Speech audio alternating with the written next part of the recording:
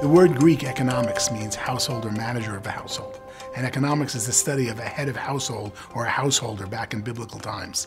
So I'm also, in addition to being an economist and a speaker, I'm a householder. I have to pay bills like everybody else. I have to worry that I'm going to make enough money going forward for 4 children who are now in high school to go off to college. I have to worry about where I might live when I retire and make investments.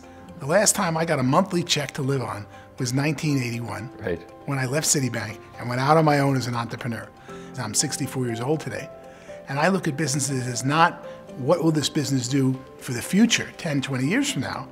What will this business do next year, next year, next year? Because I like having cash flow coming in. So you make a distinction between phases of life and type of investment that would kind of match with where you are. The key to investing once you're an adult is the term harvesting.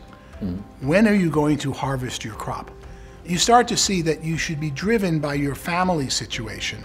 What do you need to live on? Who are we at our stage in life when you're about to do an investment? Most important, before you worry about how much and how are you going to make money, when are you going to make money? If you invest money now, and I'm talking anyone over 30, when does harvest time come around? Right. And you need to quantify that and figure out your time horizon of investing before you figure out how you're going to invest, how you're going to manage your money, and bring happiness. Because ultimately, money is really not about gross domestic product and increasing.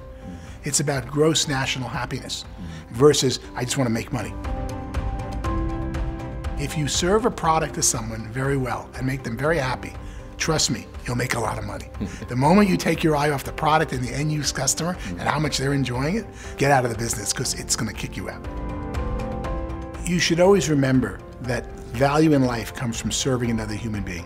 When you can bring a smile to a child, your spouse, your friend, or yourself, you're happy.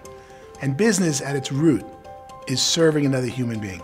It's making them happy by delivering something they want for less money or time that they could do it themselves.